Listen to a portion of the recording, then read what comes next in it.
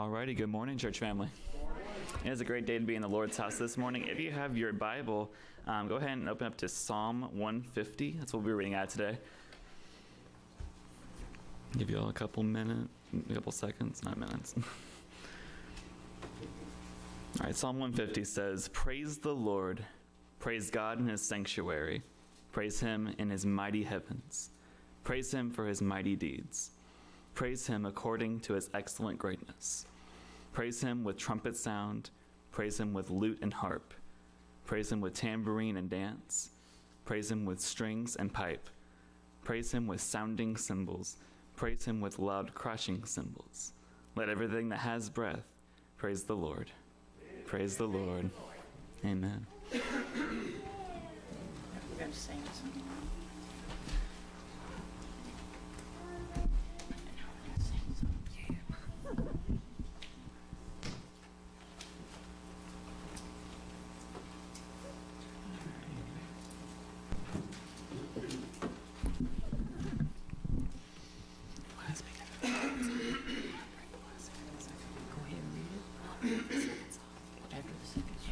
Let's all stand and let's worship together.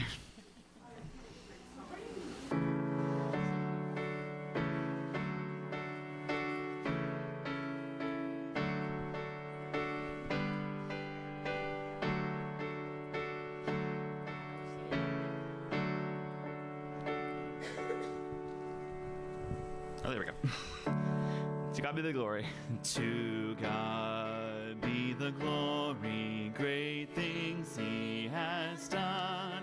So loved he the world that he gave us his Son, who yielded his life an atonement for sin, and opened the life gate that all may go in.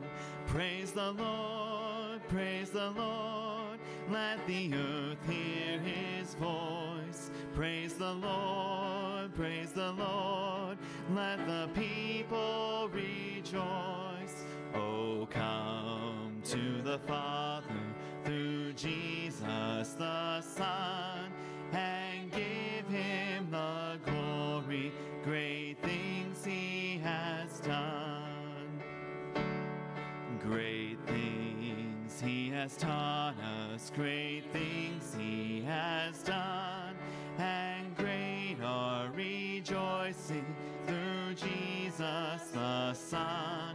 But purer and higher and greater will be our wonder, our transport, when Jesus we see. Praise the Lord, praise the Lord, let the earth hear his voice. Praise the Lord, praise the Lord, let the people rejoice.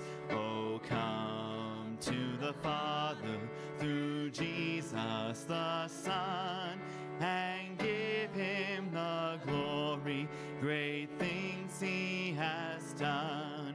Praise the Lord, praise the Lord, let the earth hear his voice. Praise the Lord, praise the Lord, let the people rejoice. Oh, come to the Father through Jesus the Son, and give him the glory, great things he has done. Amen. Great things.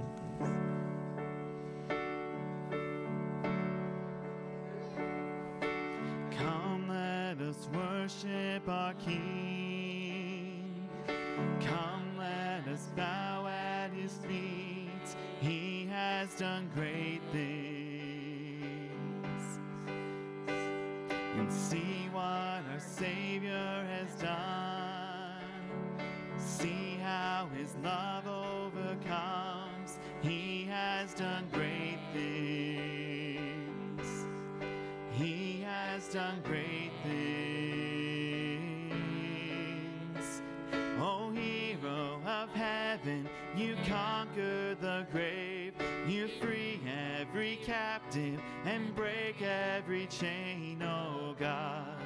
You have done great things. We dance in your freedom, awake and alive.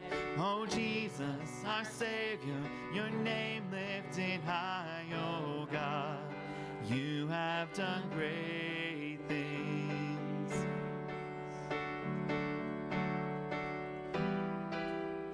He's been faithful through every storm. You've been faithful through every storm, and you'll be faithful forevermore. You have done great things. And we know this, church, and I know you will do it again. For your promise is yes and amen. You will do great things. God, you do great things. He's hero. Oh, hero of heaven, you conquer the grave. You free every captive and break every chain, oh God. You have done great things. We dance in your freedom, awake and alive. Oh Jesus, our Savior, your name lifted high, oh God. You have done great things. Hallelujah, God, above it all. Hallelujah, God, unshakable. Hallelujah, you have done great things. Hallelujah, God, above it all. Hallelujah, God, unshakable. Hallelujah, you have done great things. You've done great things. Oh, hero of heaven, you conquered the grave. You free every captive and break every chain, oh God. You have done great things. We dance in your freedom, awake and alive. Oh Jesus, our Savior, your name lifted high, oh God. You have done great things. You have done great things. Oh God, you do great things.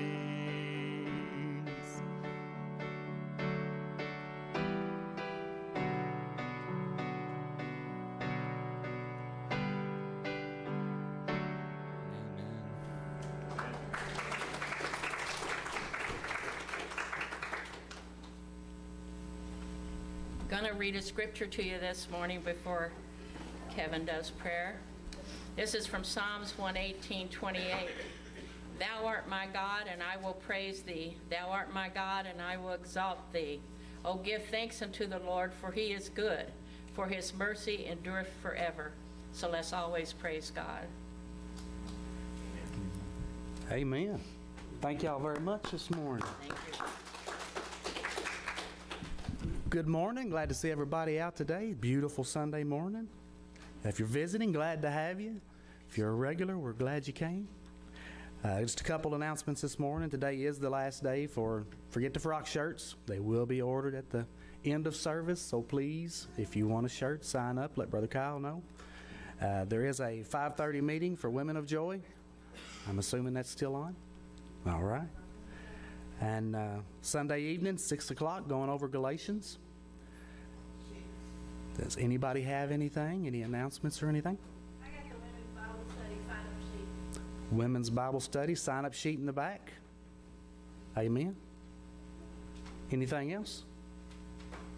If not, once again, glad to have you, and I will do offertory prayer.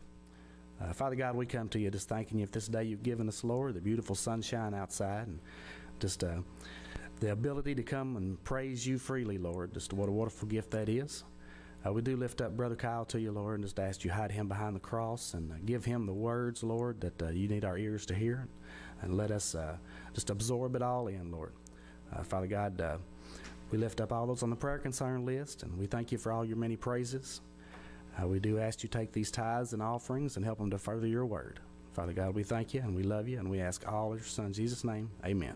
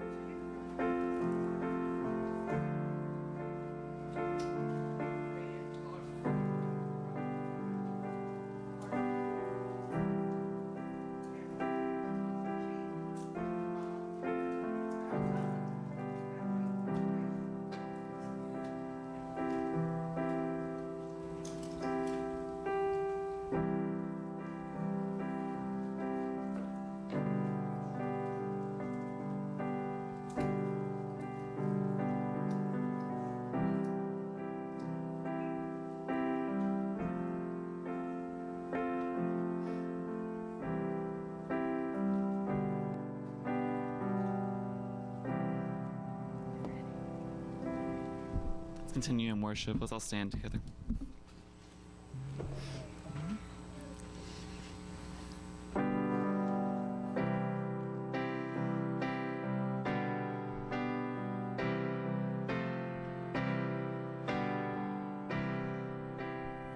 Come thou fount.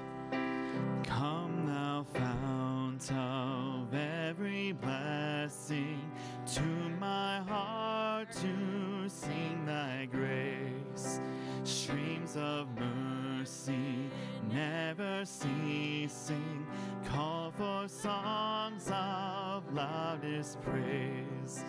Teach me some melodious sonnet, sung by flaming tongues above, and praise the mount I'm fixed upon it, mount of thy redeeming love.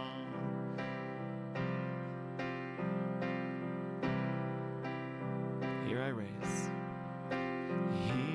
raise my Ebenezer, hither by thy help I come, and I hope by thy good pleasure safely to arrive at home. Jesus saw me when a stranger, wandering from the fold of God. He to rescue me from danger interposed his precious blood. Yes, we're thankful for the blood, Jesus.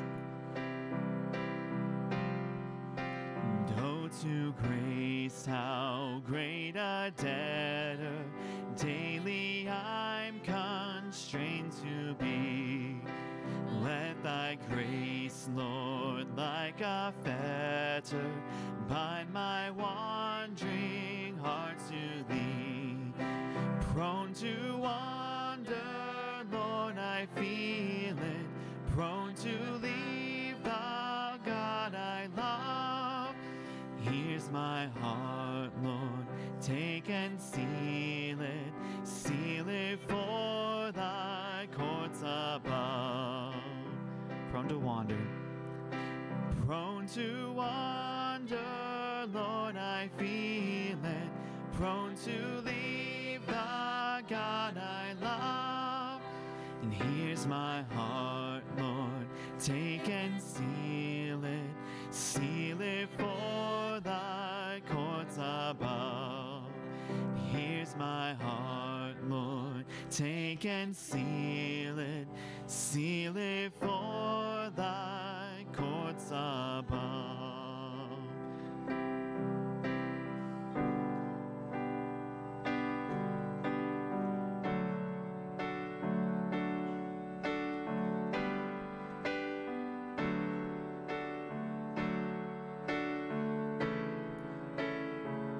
Sing of His amazing grace, church. Amazing grace, how sweet the sound that saved a wretch like me. I once was lost, but now I'm found.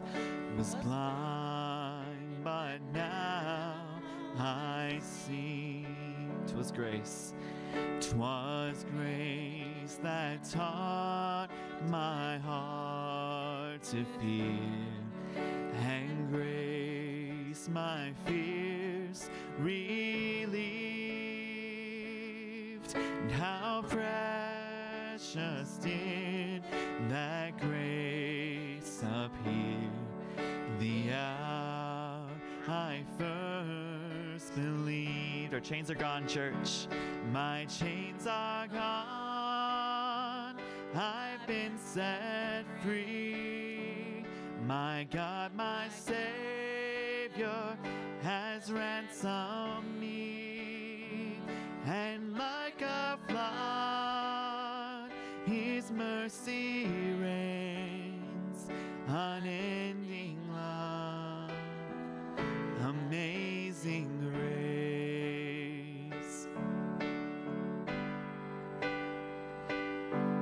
The Lord has promised good to me. His word my hope secures. He will my shield and portion be, as long as life endures. My chains are gone, I've been set free.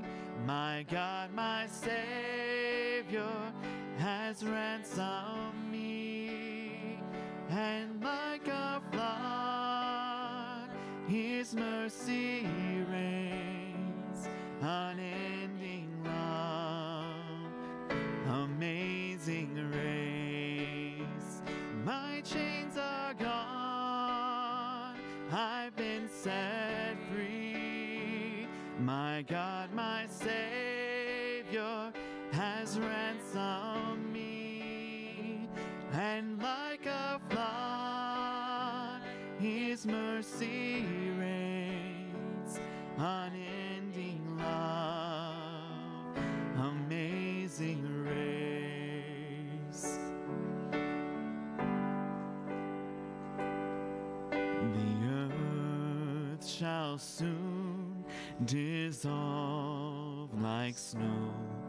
The sun forbear to shine,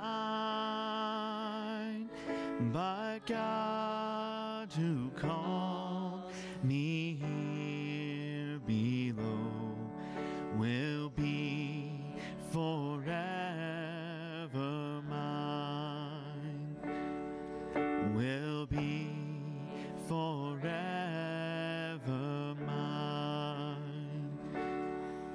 You are forever mine. Amen. Lord, we're so thankful for you. We're thankful for your blood, your grace, your mercy, your peace, everything that you have for us. And we pray that the last verse is true, that we are forever yours, and you are forever ours. And we're so thankful for you. Be with us as we go through the rest of this service. It's in your name I pray. Amen. Amen. It's this time. Thanks, Eric.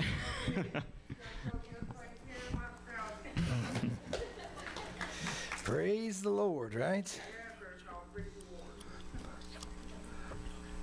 Got one more? Did you know I played this special? No, I didn't. Get in there. Hey, let me get out of the way.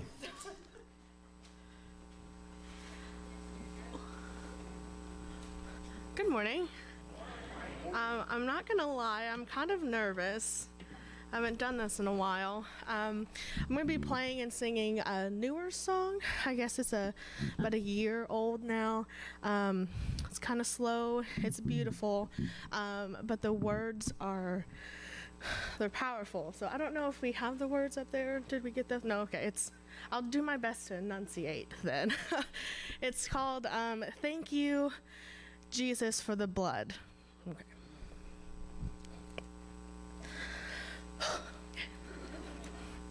My hands are cold.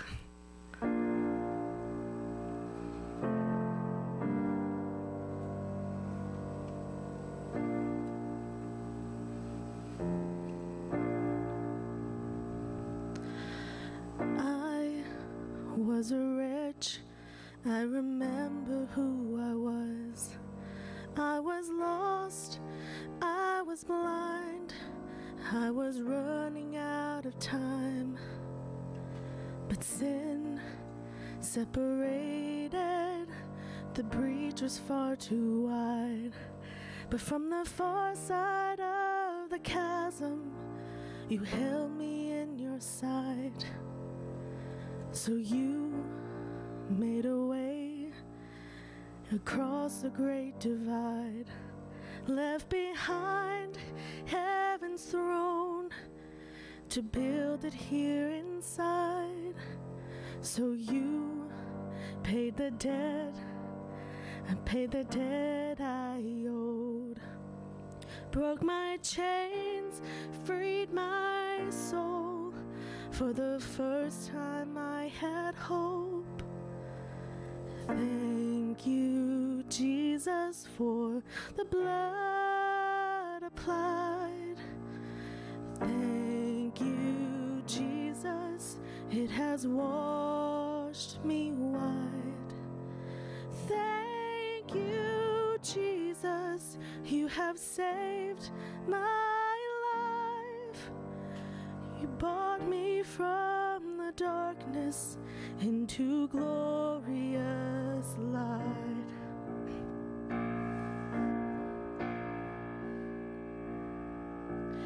You took my place, laid inside my tomb of sin.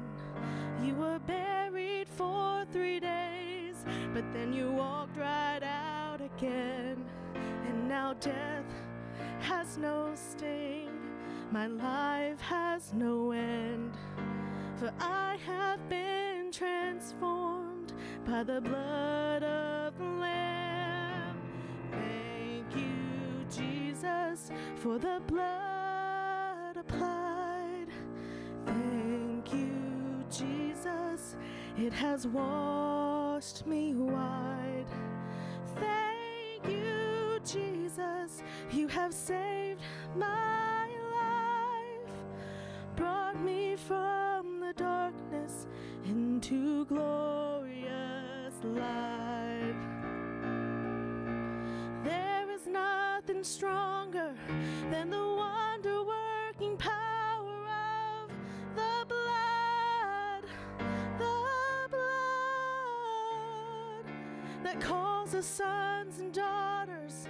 We are ransomed by our Father through the blood. There is nothing stronger than the wonder-working power of the blood that calls us sons and daughters. We are ransomed by our Father through the blood. Thank you, Jesus, for the blood applied. And thank you, Jesus, it has washed me white. Thank you, Jesus, you have saved my life, darkness into glorious light. Glory to his name. Glory to his name. There to my heart was the blood applied, and glory to his name.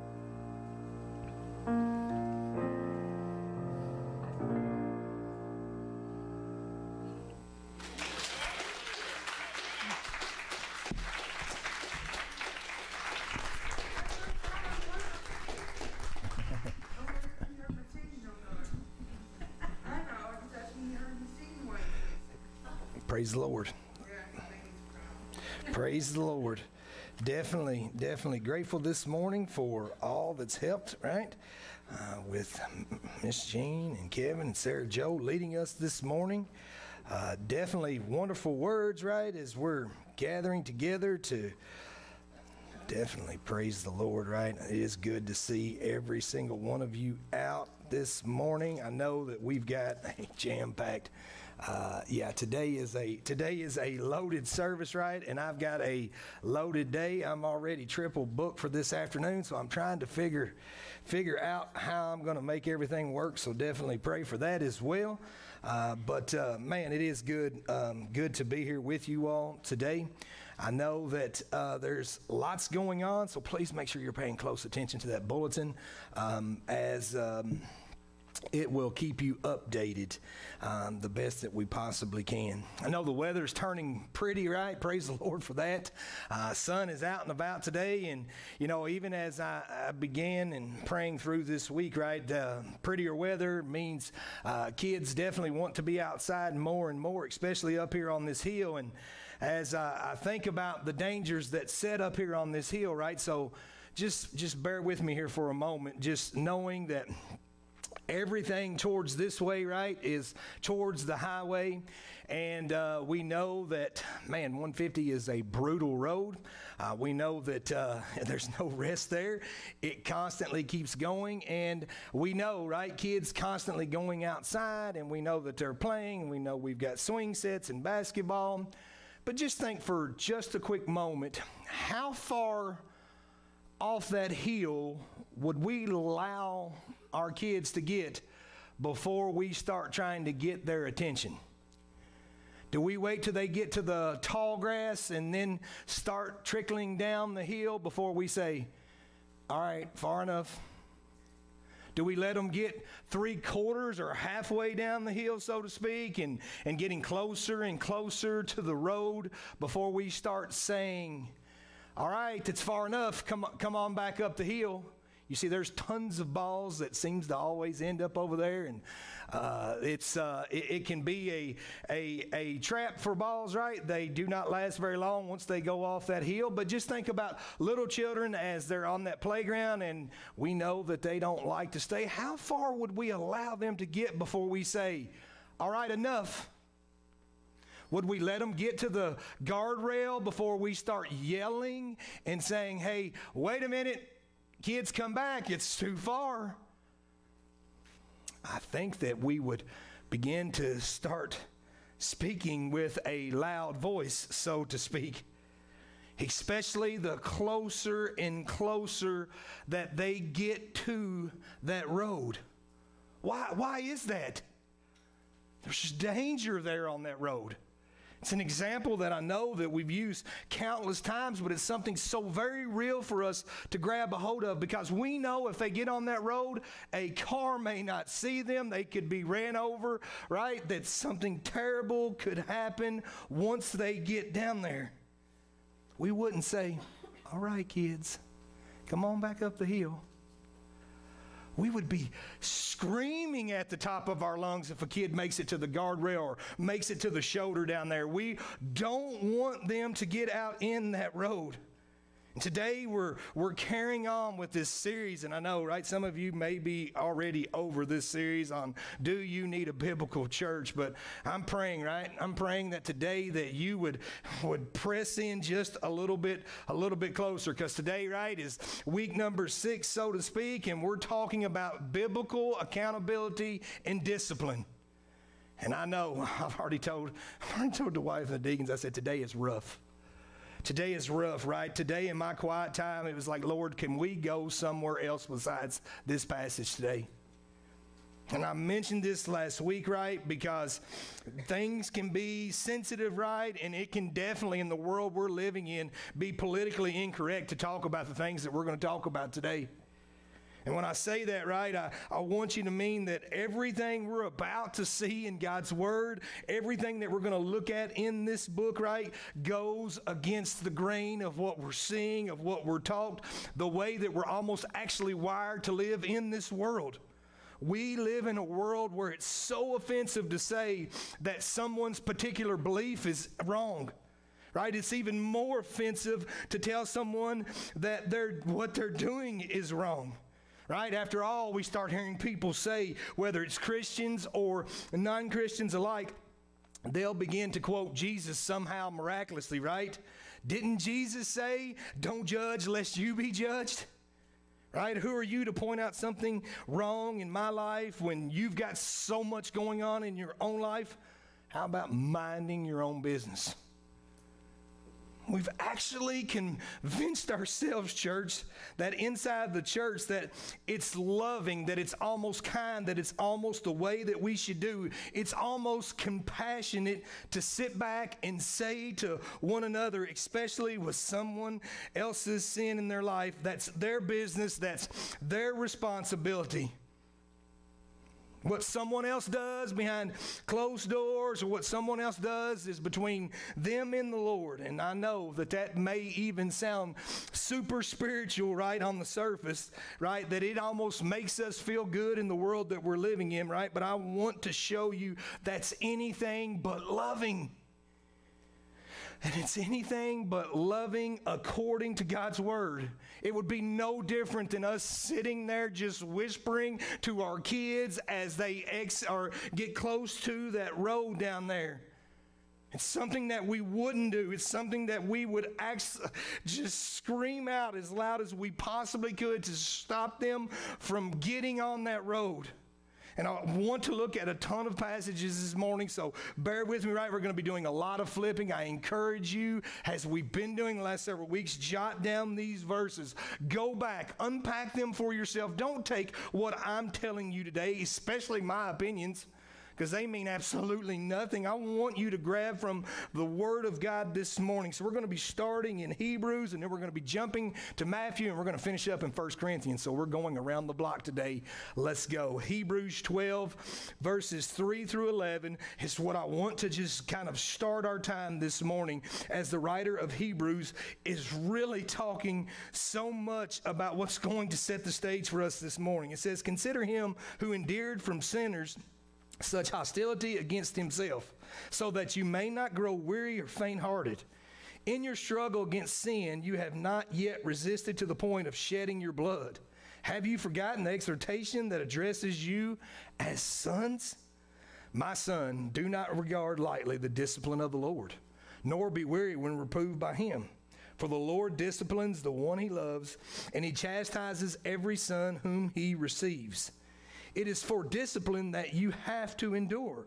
God is treating you as sons. For what son is there whom his father does not discipline? If you are left without discipline, in which all have participated, then you are illegitimate children and sons, and not sons. Besides this, we have had earthly fathers who disciplined us, and we respected them. Shall we not much more be subject to the Father of spirits and live?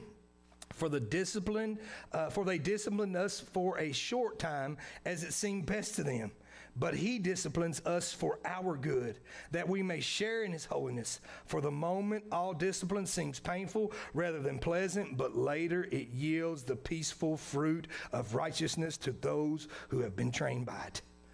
Oh my gracious, right? And I know there's so much that I can't even begin to talk about this passage, but I wanted you to see that entire text, right? So that we can see verse 6 is where I want to grab a hold of, right? It makes it clear that God disciplines those whom he loves. Believe it or not, there's a false gospel that says that God doesn't discipline anyone. Listen to me, that's a lie from the pits of hell. That's not what the Word of God says. We just read it. Be glad that God has not left you alone.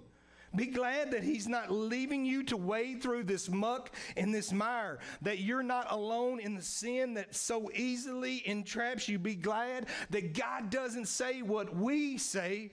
Well, that's your problem. You deal with it.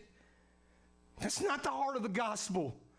It's not what God is telling us from cover to cover. In our sin, God comes running after us and he says the greatest words. It's not good. Don't do it. I've made a way for you to be forgiven. I've made a way for you to be free from it, to turn from it. Church, this is love. This is what a good father does. So I know even as we say these words, how do we express God's love to one another inside of the church? To be this biblical church that we're talking about. Do we do this by being so lazy to one another's sin? Do we say that's your business? Doesn't really bother or hurt me or my family. Do what you want. Or do we lovingly confront one another in sin as it is our business?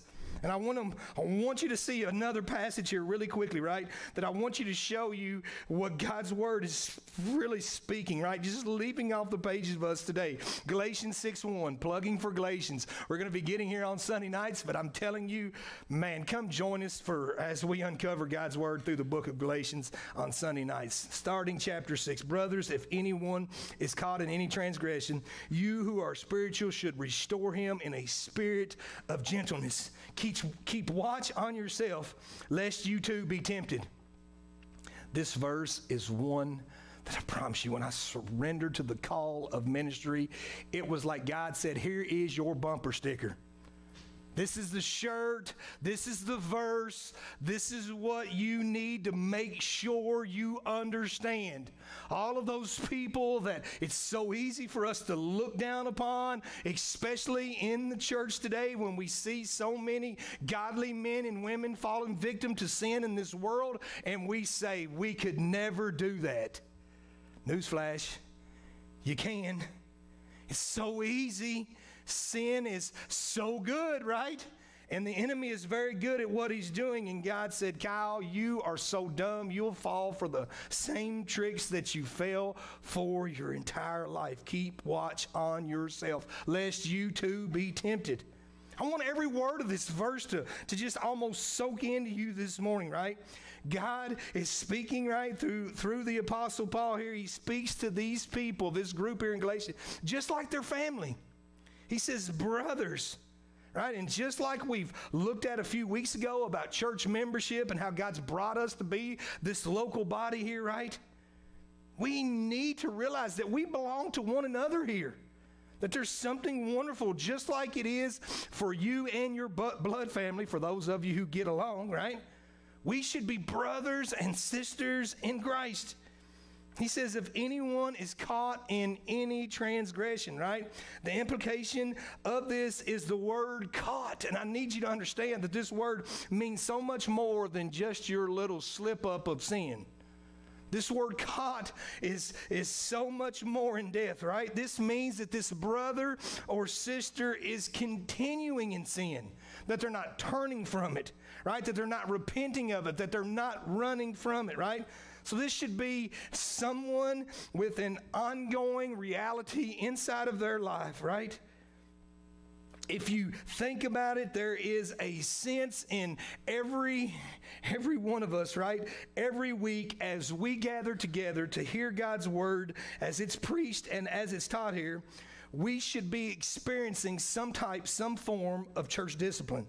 And the Word of God is really encouraging us for a response every way in specific ways for us to turn from that. For us not to stay in it, for us to say, yes, God, we know that we've messed up and we want to now walk with you. We want to be holy like you. Church, we need to be a church that will love us enough to lead us away from sin and towards Jesus. And that is a loaded statement, right? And we're going to take the remainder of our time today just to unpack that statement because it is loaded. We need a church that will love us enough to lead us from sin and towards Jesus.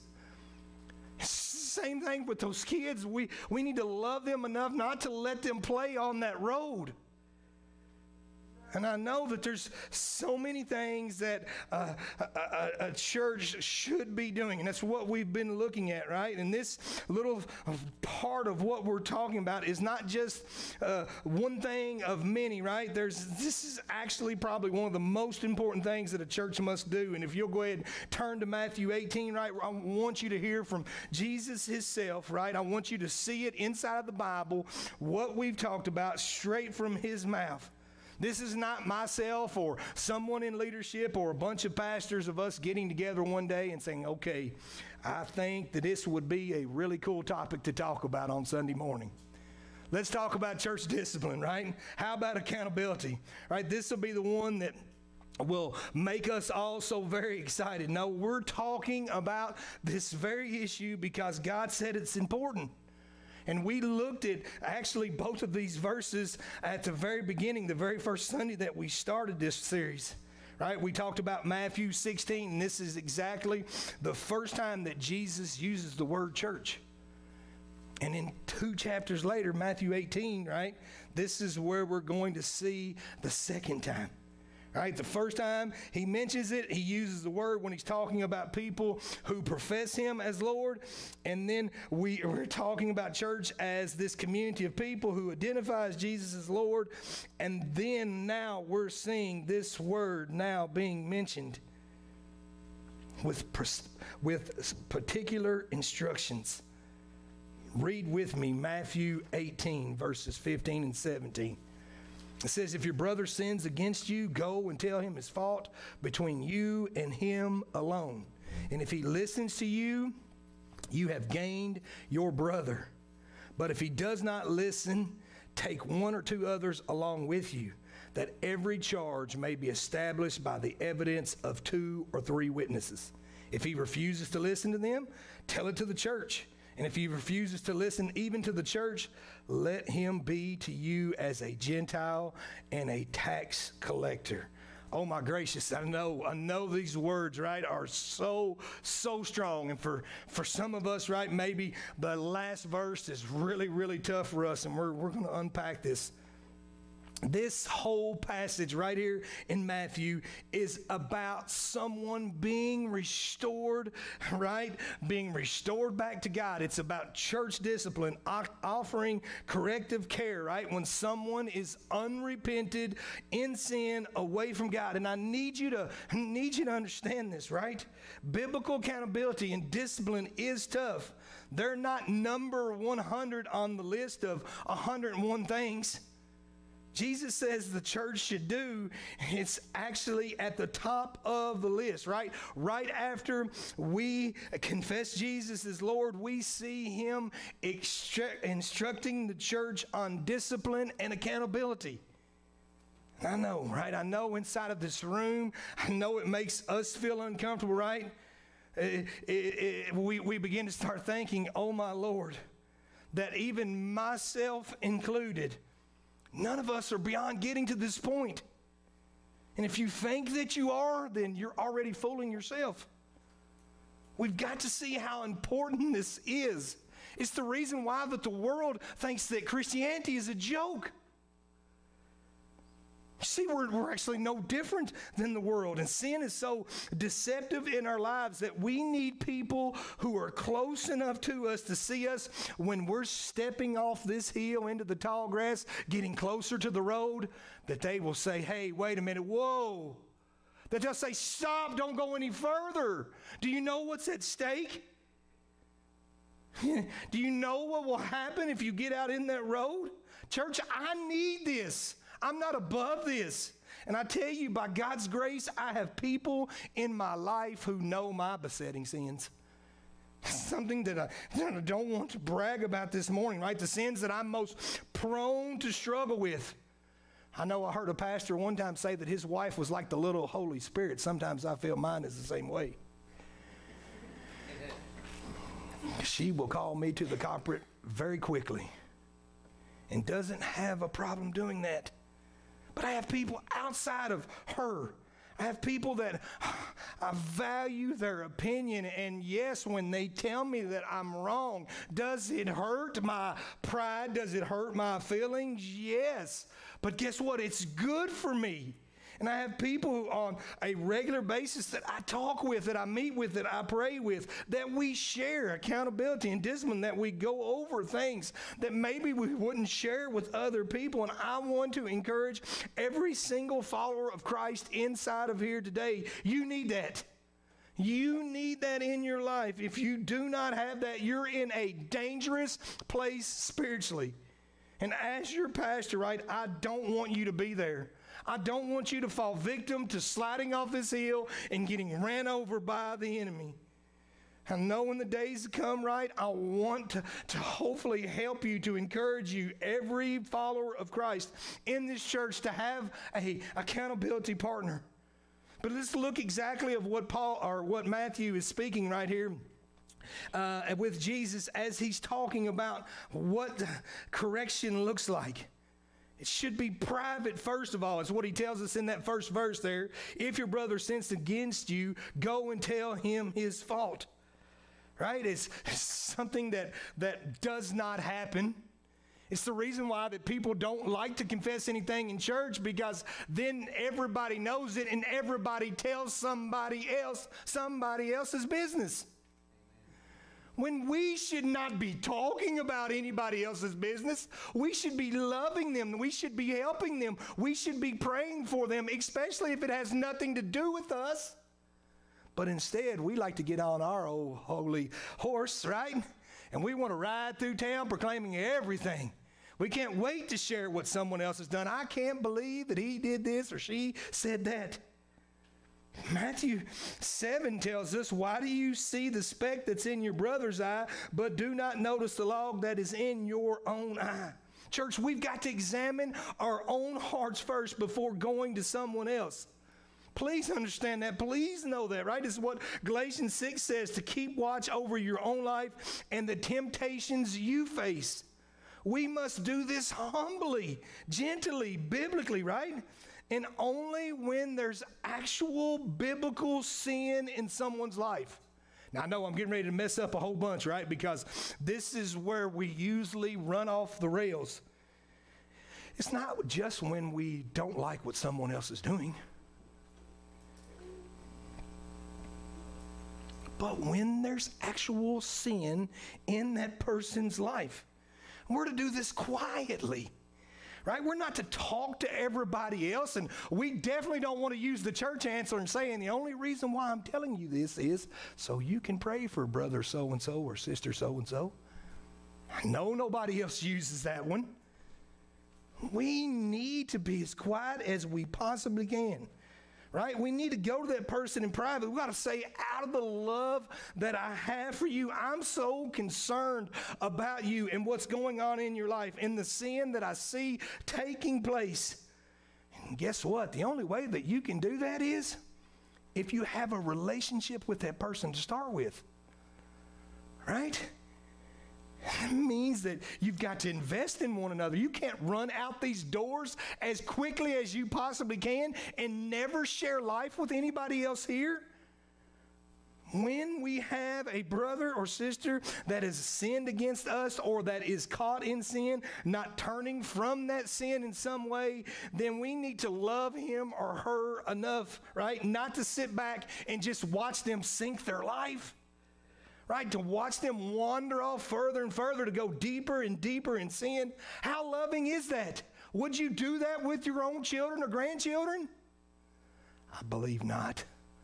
I believe that you would do everything in your power, everything that's in your hands to help pull them away from that. We don't need to talk to everybody else in the church about what's going on to love that person. We need to do this privately with correction, right? The goal is, and what Jesus says, is to win this person over, right? Go in the spirit of love, right? Go in humility and grace. See that, so when this person sees their sin, right, that they'll want to come back, not only into fellowship with us, right, but to be back in right standing with God. By His grace, that's what we want to see happen every week. That they will and we will communion together with Christ so much deeper, so much better, right? This is a good thing. Not trying to sweep it under the rug or shout it from the mountaintops, right? The reason why we need to see this private correction is so very important at the beginning, because guess what? You may not have all the information. Oh boy. How many times do we shoot off our mouth before we know what's really going on? Come on, nobody else has done that.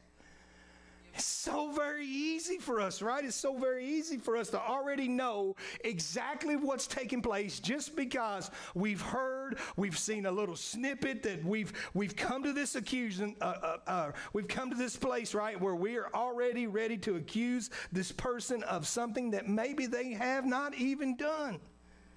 We need to realize, we need to gather the facts, right? Maybe we've misread something, right? How easy is that in the world that we live in with technology, especially through the ways of texting? Someone will send a text and it will say something and we'll read it and fly plumb off the handle, and that's not at all what the person actually meant. We read something into words. Right? We took in consideration of maybe what they were thinking, and that was not at all what they were thinking. Last thing that we want to do is talk with others about someone else without going to that person first. Church, this is huge. This is something that we need to do. And I don't know if you've ever experienced this, right, of having someone to come and say, hey, I heard you said this, I've heard you done that, I heard that this is part of your life.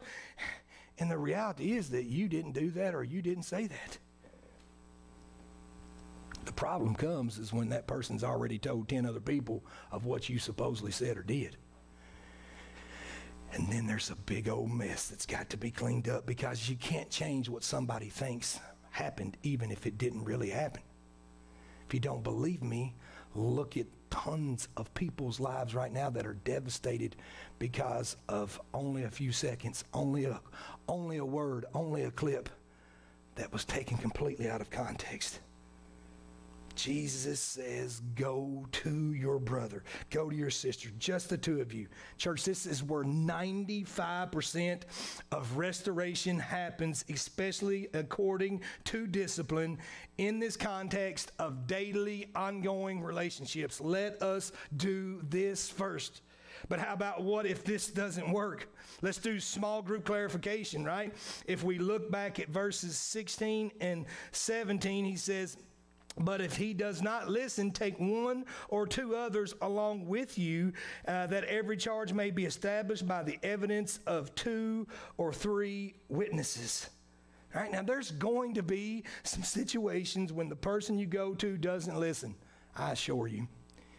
Happens more than we want it to, that they're not going to receive loving and gentle biblical correction according to their lives, and they won't turn from sin.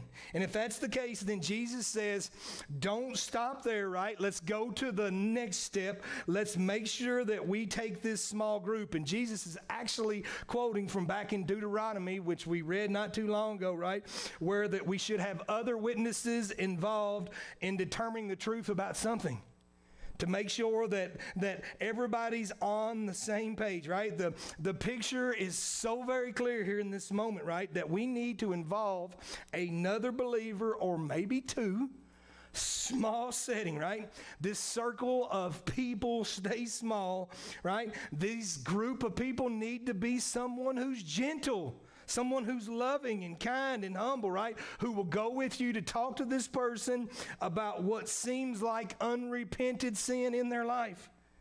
And the point here is, right, just to kind of broaden this circle just a little bit, right, with one or two other believers so that they are showing the same love, the same concern that you've just showed to that person who's caught in sin. And the goal is not to circle around them like you're ready to kill for a lion surrounding its prey, right? We don't want to gang up on somebody. We definitely don't want to try to find people who have built a case against this person, right? Which is what we usually do. We start putting out our feelers to find out who doesn't like so-and-so because maybe they've hurt us as well, and we need to bring them alongside with us. We need to grab people who will have the characteristics of Christ. Maybe these people listen to what you explain, and as they come alongside of you, they say, you're misreading this entire situation. It's not sin. You don't need to be addressing this situation in this person's life, or maybe they'll just come right out and say, you're exactly right. You've seen that. This is sin, and they will join in helping you as you are concerned about that person. We just have to involve a couple of people, right? And this doesn't have to mean that you've got to call me or some church leader, right? Although it can be, right, if you think that that's necessary. But it's best to involve someone inside of the church who knows this brother or sister and that truly cares about them. And it takes such love in this situation. If we were to do this, then guess what? Probably 99% of all problems, according to church discipline, would be solved. 99%. It's a great stat. I want to encourage you, right, just as God's word has encouraged me, right, with a great small group of people come to you. If they do this, if they say, hey, we see sin in your life in this way, or we see disobedience to God that we're concerned about, then I want to encourage you to listen. And I know that's hard. I know it's so very hard, right? I need to listen to that. If you're coming to me, I want you praying that I will heed that correction, that I will listen. But church, it doesn't stop there, because there are people then that still don't get it, right? It goes on to say we need church guidance, right? Then Jesus says, if a brother or sister refuses to listen even then tell it to the church. And boy, this is where we all start getting really uncomfortable. Right? This is where we really start saying, okay, preacher, enough's enough. You've made your point. We need to see right here that Jesus is using this word right here in Matthew that we've been talking about, church, right? This gathering of believers, the church. This is where that circle expands. This is where we really branch out to this local body, which brings up 100 different questions. What in the world would that look like? And I can tell you it's an overwhelming process. This is where I'm still praying, right? This is where that I really, really am depending upon God of what that would look like here at our church, right? And I want to work with our leadership, with those who are on staff, right? I want to make sure in the days to come that what we do, that we do this well. That God forbid that it ever comes to this, right? That first that we would take these biblical steps before we get here. That step 1 and step 2 have been taken.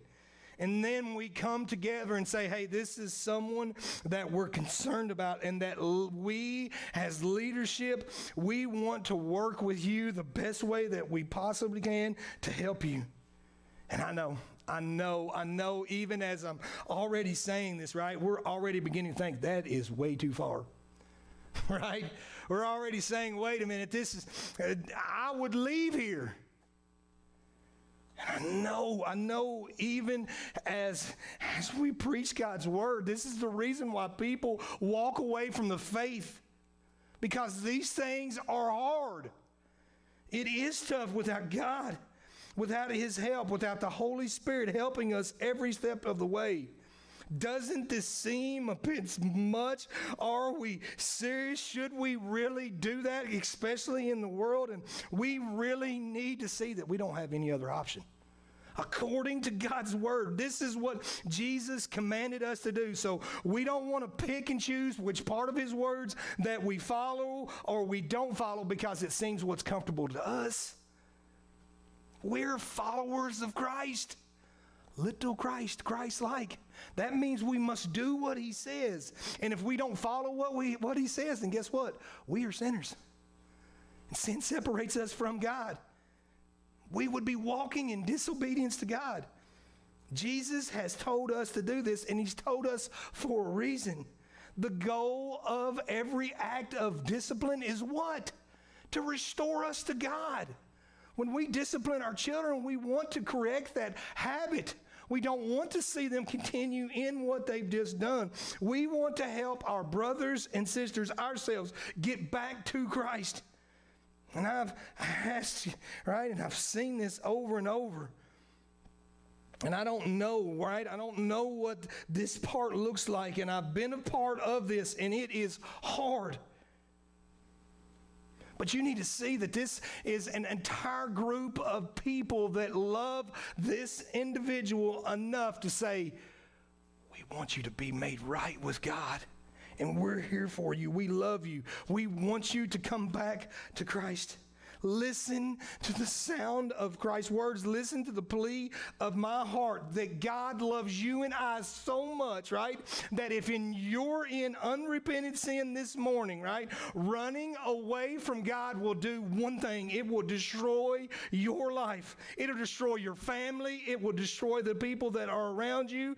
And guess what? Even more, he will send his entire body. I hope that the people of Bethlehem would not hold back, that the entire church would chase after someone to bring them back from the error of their ways. That's the type of love that God has for you. That's what he done when he scaled and done everything that he done. He went to the pits of hell to pull you out of that muck and mire. He cared enough about you not to leave you where you're at. He loves you that much, and I want you to know that I love you that much. And we've got to see love, God's love. This is the issue this morning. But even more, it says that guess what? It doesn't stop there. There's church exclusion. Jesus then says, even when the whole church is calling this person back and then they still refuse to listen, then step 4 is church exclusion. Oh my gosh. And we're living in a world where inclusion, right? Inclusive, all of these things where everything is wanting to be, and here we're talking about excluding someone. This is Jesus' words, right? He says, let him be to you as a Gentile and a tax collector. Do you know how much tax collectors were hated back during this time? By Jewish people, right? And hate is a strong word. But they were taken advantage of, right? Especially even Gentiles that were separated from God's people, right? This imagery is so strong, is to basically say to treat this person like they're no longer your brother and sister in Christ. And I know as we hear these words, it's overwhelming to us, right? Just as we saw this sermon and we heard that, right, on church membership, right? The Bible really doesn't know anything about a Christian who's not identified as part of the body. And that's what you have to see, that being a part of this local body in biblical times was everything. And if you weren't a part of that, you were nothing. So to be excluded from that, not to be a part of it, not to be a member, not to be part of the body of Christ, it's overwhelming. We don't want to ever get to this point. It's the reason why there's so much groundwork before that. This is tough. It's really tough. This whole process is overwhelming, but God has given us these commands. And it's tough to even understand of what that would look like in a modern day circumstance. The church kicking someone out. I thought the church was supposed to be a place that welcomed everybody. Just for us to say, wait a minute, no, you're not a member of this church. This seems to go against everything that we think, doesn't it? But this is exactly of what Jesus is commanding his followers to do. Go with me really quick, right? Stay with me. 1 Corinthians chapter 5. I know that we've looked at part of this, especially in church membership, right? The Church of Corinth, there was so much that's going on. They're actually living very loosely, just to be very, very modest, right? There's a lot of sexual immorality, a culture that was completely against God, but newsflash, it's very similar to what we're living in today. And immorality had just taken over the church. And Paul, right here in 1 Corinthians chapter 5, he's addressing it in such a forceful way, in a way that really should leap off the page at us, especially when he addresses an individual that's doing this immorality with his stepmothers, right? And I want you to see this. We're going to read quite a bit. Just hang tight so we get the whole context. Starting verse 1, chapter 5. It is actually reported that there is sexual immorality among you, and of a kind that is not tolerated even among pagans. For a man has his father's wife, and you are arrogant. Ought you not rather to mourn? Let him who has done this be removed from among you. For though absent in the body, I am present in spirit as if present. I have already pronounced judgment on the one who did such a thing. When you are assembled in the name of the Lord Jesus, and my spirit is present, with the power of our Lord Jesus, you are to deliver this man to Satan for the destruction of the flesh, so that his spirit may be saved in the day of the Lord. Your boasting is no good. Do you not know that a little leaven leavens the whole lump? Cleanse out the old leaven, that you may be a new lump, as you really are unleavened. For Christ, our Passover lamb, has been sanctified. Boy, we're going to come back there. Let us therefore celebrate the festival, not with old leaven, the leaven of malice and evil, but with unleavened bread of sincerity and truth. I wrote you in my letter not to associate with sexual immoral people, and not at all meaning the sexual immoral of this world, or the greedy and the swindlers or idolaters, since then you would need to go out of the world. But now I am writing to you not to associate with anyone who bears the name of his brother, if he is guilty of sexual immorality or greed, or is an idolater, reviler, drunkard, swindler, not even to eat with such a one. For what have I to do with judging outsiders? It is not those inside the church whom you are to judge. Oh my gracious. There's so much inside of that, right? There's so much for us to grab a hold here of what Paul is saying. It brings us to one simple question. Why? Why is church discipline and accountability so important? It's for the good of each person. It's for the good of us as believers in Christ, right?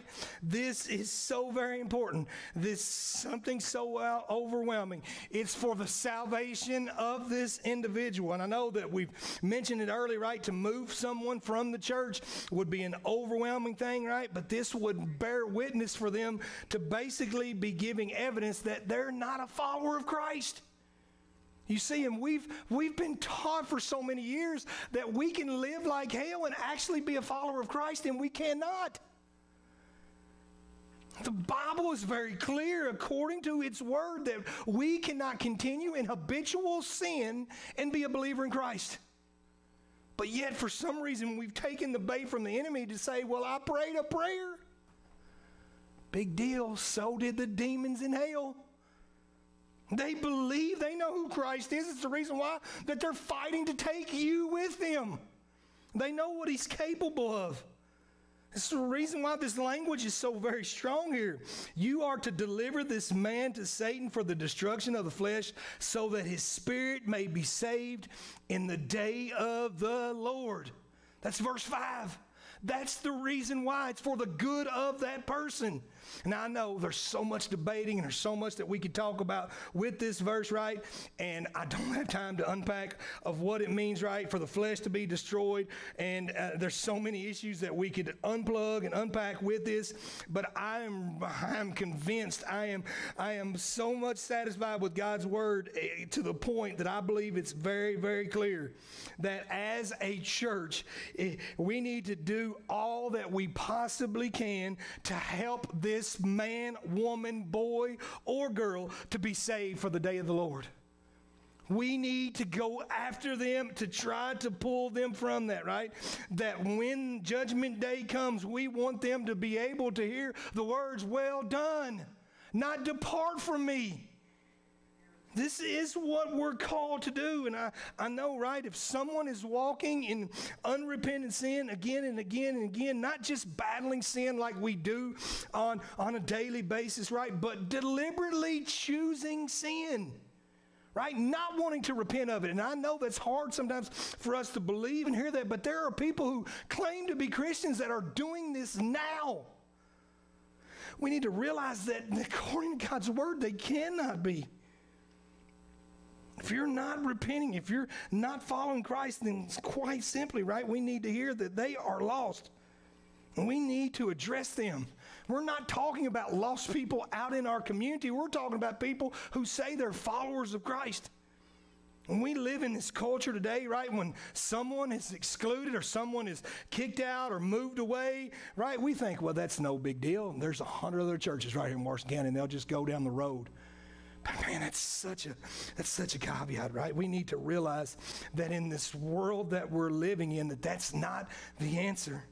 That we can just hop around from church to church so that we can continue to live like we want to and be disobedient to God.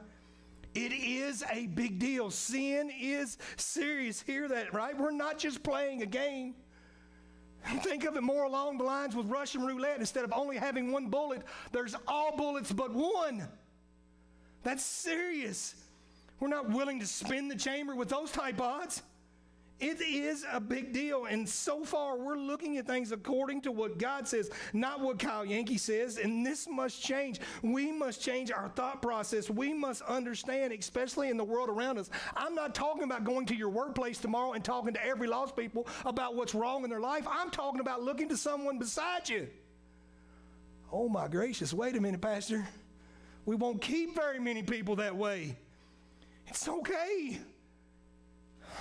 I don't think that we have to look around, and I don't think that that's the part of this exercise that I want you to see. We need to understand how serious this is. 1 John says that we've looked at this verse, right?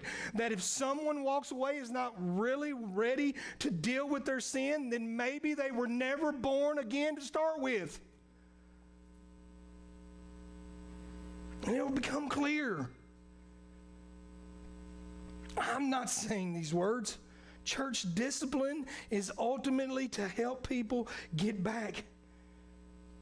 Because if we believe what it says right back there in chapter 5, right? Grab a hold of that of Christ.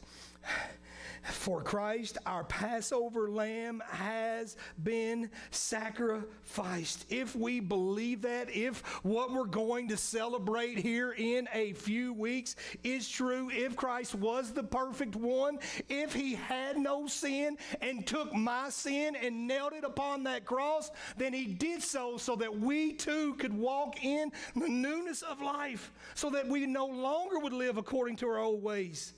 That he sacrificed because he had no sin. He had no clue of what it looked like. This is the gospel, church.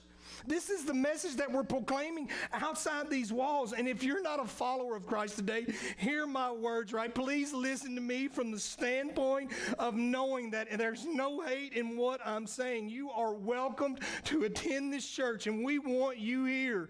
We want you here every week. We want you to explore what we're talking about. We want you to dive into God's word. We want you to find out for yourself. We want you to see the love of Christ.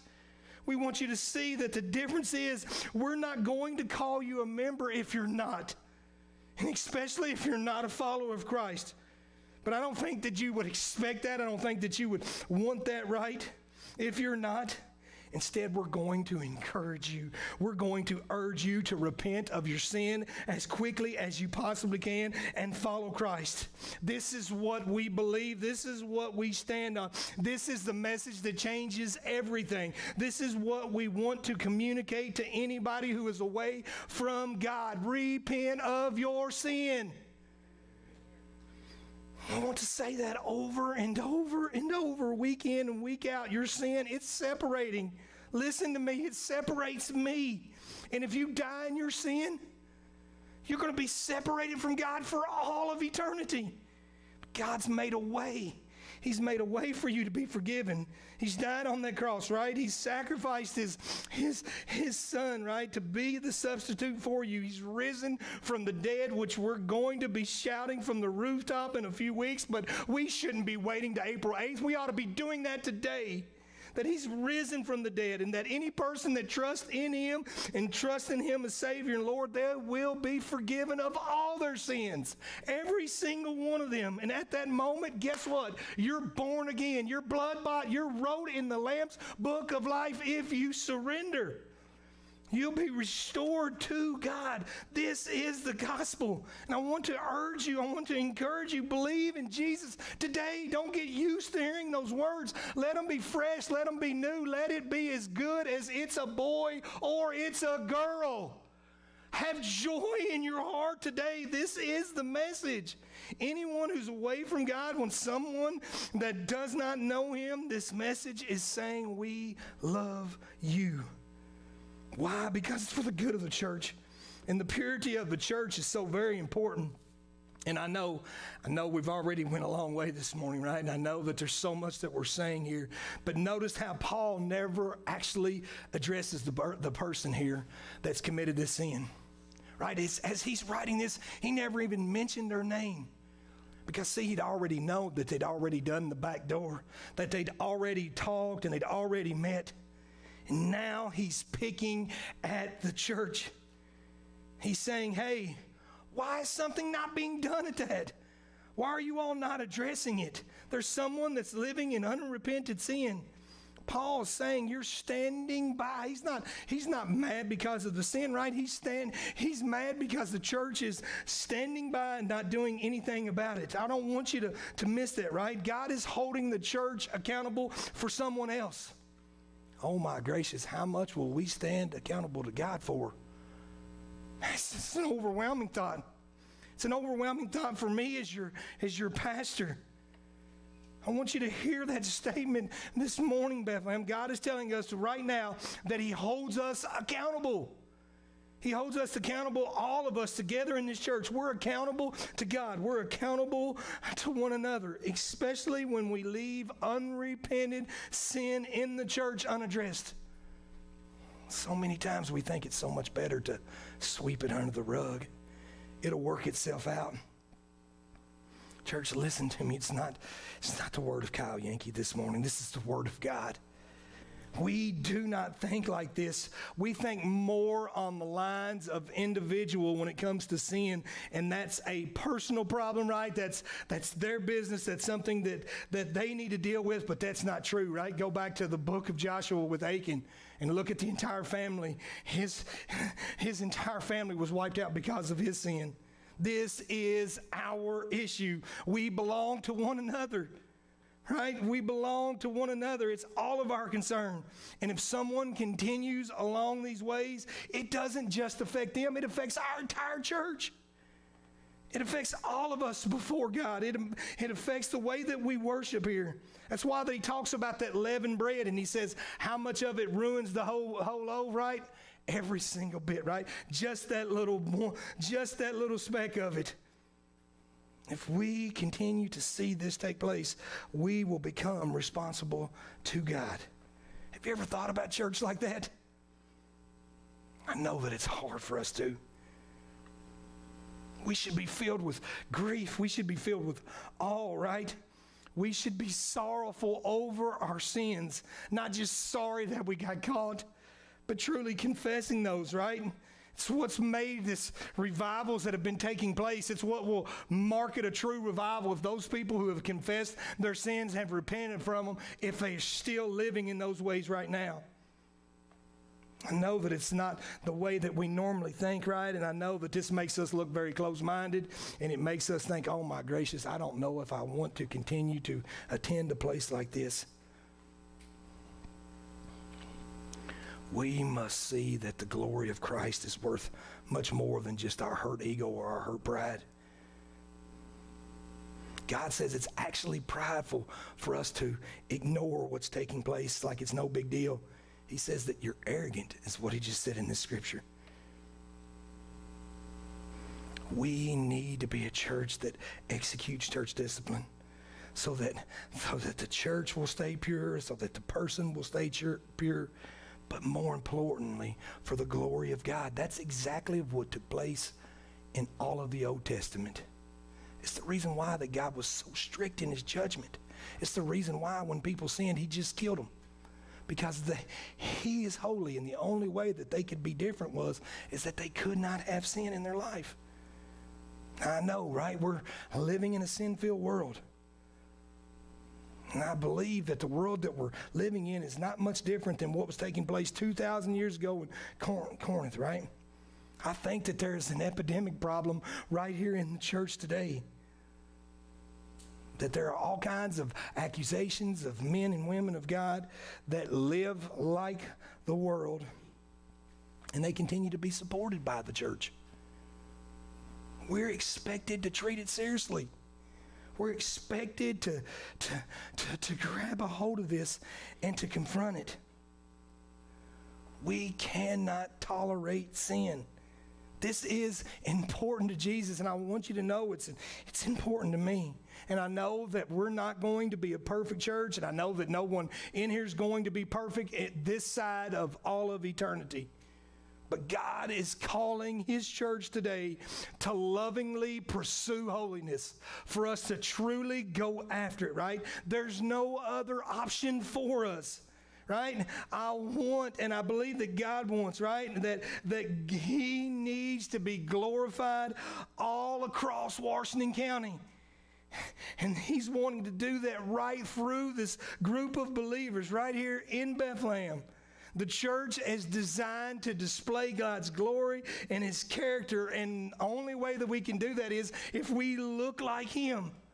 So, brothers and sisters in Christ, we will not display this character, right? We will not display his glory when a certain group of people or a certain number of people are coming.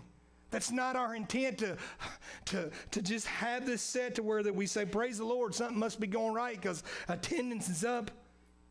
We don't need to measure success like that, right? The number of people who come here every week is not a marker of how God is working here. Now, please don't take that the wrong way, right? I appreciate every one of you being here. And yes, we want more and more and more, but that is not the marker that God has set. We should be becoming more and more like Jesus is how that we measure what's taking place here. How that we look like Christ, how that we act like him. If we're doing that, mark it up. It's a success. We're accountable to God for everything that we say and do. And he's wanting to help us recognize that, to help us love one another, and to humbly share with one another when things aren't right. Not only for the holiness of our lives, but for the holiness of others. We need a church that will love us enough to lead us away from sin and towards Jesus. And I know that's an overwhelming statement. And I know, guess what? This ain't going to add more to what we think today. Here's what I do know.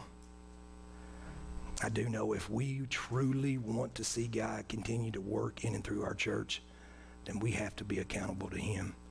And we have to be accountable to one another. And we have to allow him to discipline us. And therefore, we have to discipline one another.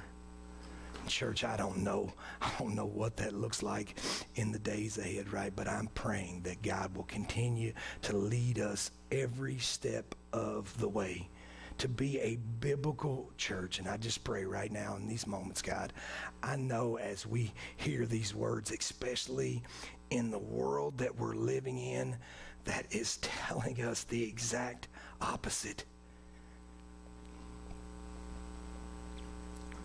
That ought to be proof enough right there that what we're hearing and seeing across our news feeds and what we're seeing that is inciting so many people across the globe.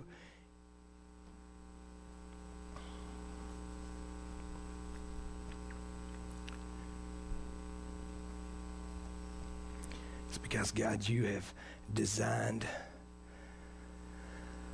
us to be holy. and that you will stop at nothing to get us to that point. So Lord, I pray for every single person here today, for those that are watching or those that will watch later as well, that right now inside of our hearts,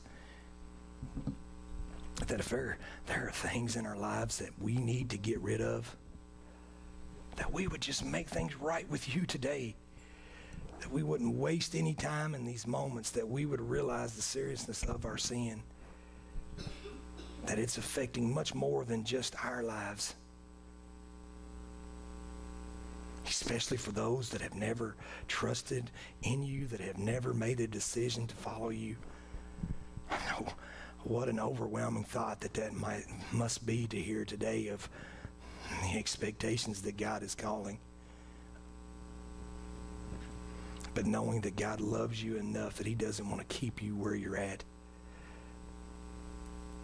that he wants to grow you into a mighty man or a mighty woman of God, and the only way that is to rid yourself of this world and the sin that is so easily tangling you. And this morning, there's an opportunity for you to respond, and there are people across this room that would love to do that very thing, that would love to come alongside and pray specifically for you and with you. The Lord, right here in this moment, maybe you're really struggling on what this looks like as part of your own life. I just pray that you take this opportunity and asking God to show you what this looks like in your own life.